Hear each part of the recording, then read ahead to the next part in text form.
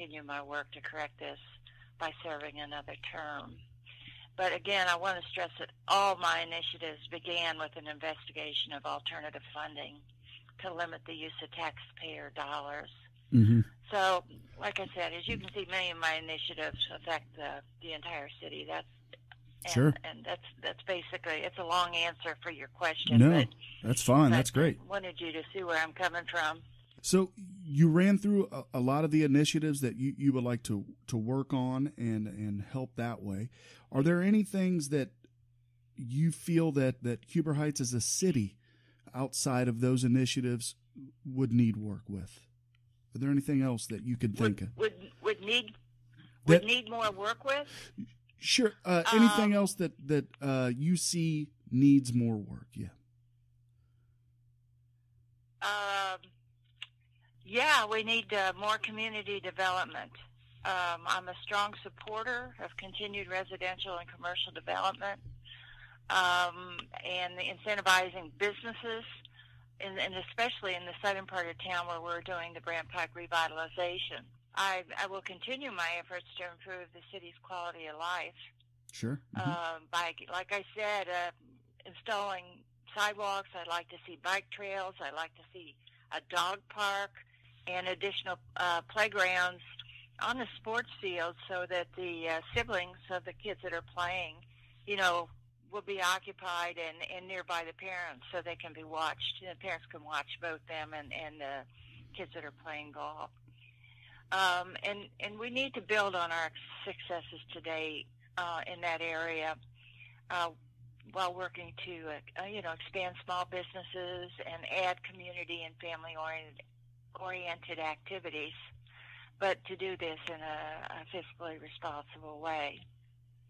And I think we need to hire a full-time economic director to promote the Heights on Executive Boulevard and to help us more strongly focus on the Brant Pike revitalization.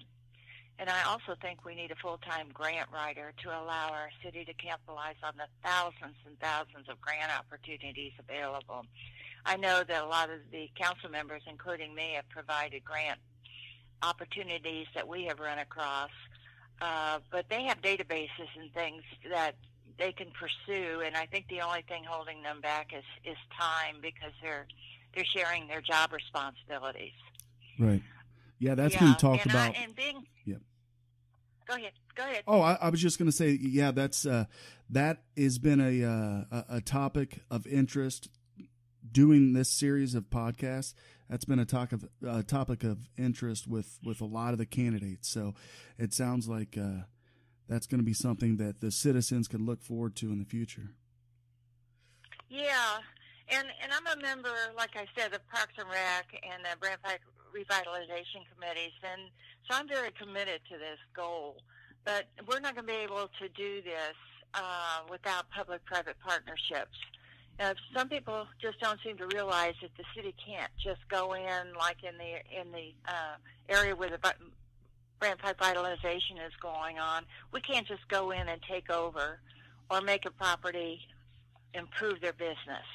We can only enforce zoning violations, and we're doing that. And future growth will take a much more aggressive approach.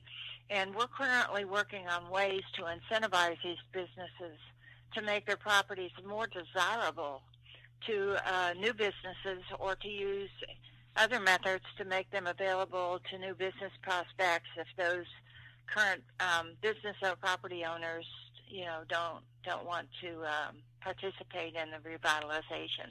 So there's a lot of options that the city has, and we are looking into those. I know, once again, people are impatient, but like I said, you just can't go in there and make the property owners do something. Mm-hmm. What do you think Huber Heights is doing well? What do you think council, city government, community? What do you think Huber is doing well? I think we are doing well in residential development. We have new developments, multiple developments, all throughout the city, all throughout the city on all sides of it. So that we're doing very well. What I think, and we are bringing in new businesses. I'm very happy to see that, like, our fast food businesses have given themselves facelifts. So that has made a major improvement as you're driving through town. But it does. I was in there. I was in Huber in June, and I drove in, and we had moved last October. So driving in through there in June, I was like, "Wow, KFC's different. That's different.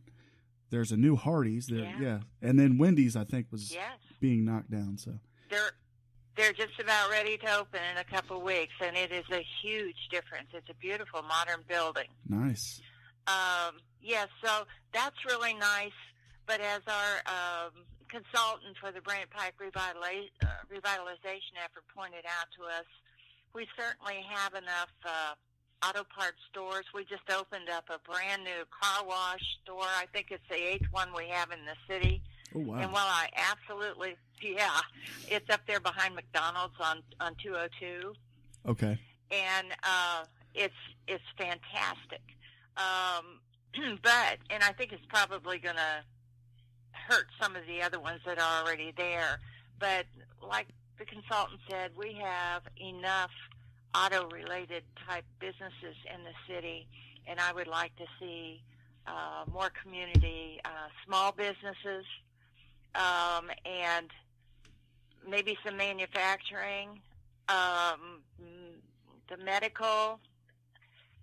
Since we're not near a university, that may prevent that from happening. But I would like to see more industry come in here. And I think they should be breaking ground soon on the new hotel that's going to be built near T.J. Chomps.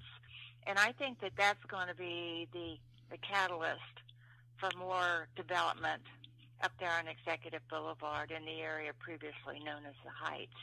So I think there's a lot of stuff that's going on that the citizens don't necessarily know about.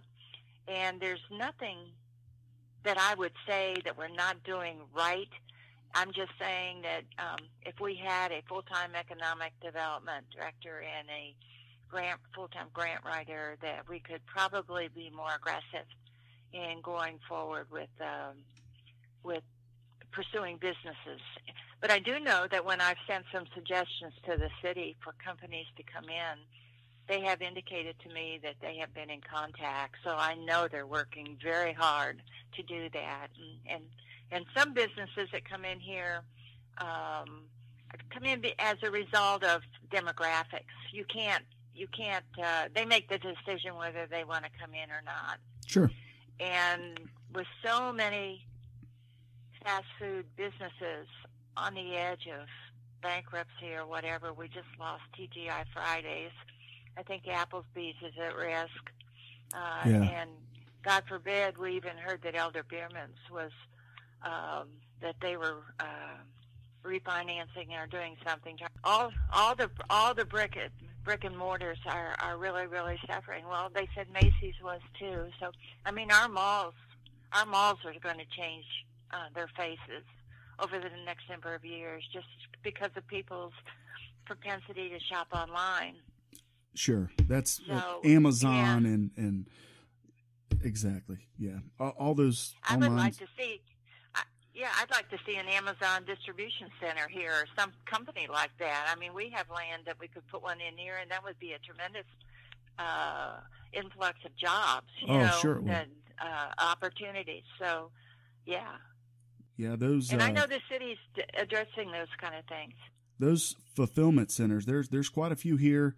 I'm north of San Antonio, right around the San Antonio area. There's 3 or 4 of those fulfillment centers right in this area. There's a ton of jobs when those come in. Are they building one in Moraine? Is that what I've heard? No, not in Moraine. It's in Mason. Mason. Okay, I knew there was something with an M there, but they're going to get a lot of jobs. Yeah. So if you guys go after Amazon, you'll. And we have a lot of property and opportunity, and being on the crossroads of 70 and 75, to me, and close to the airport, it just seems like we'd be a prime opportunity for something like that. Yeah, definitely. Another issue that comes up quite a bit is social media, the comments, maybe I guess it is the bickering back and forth between council members. Sometimes it's kind of lightened up as of late. But where do you see social media? How do you feel like you would best be able to use it? And what's your thoughts on social media? Well, but when I first got on council, I had never been on Facebook. It just something I didn't want to do. Mm-hmm. Because everybody, so many people just use it to say, I'm doing this today, I'm doing that today, and it was just not really significant information. But like I said, when I found out that the ward meetings were not drawing enough people, then I had to embrace it. So it can be good, it can be bad, but the one thing for sure is that council members should only use social media to inform our citizens about current issues, to provide facts, and to serve as a vehicle for citizens to reach out to us with questions and concerns. Mm-hmm. And respectable debate is good. However, it should never be used to attack or criticize citizens or to have public agreements with other council members. That is just horrible.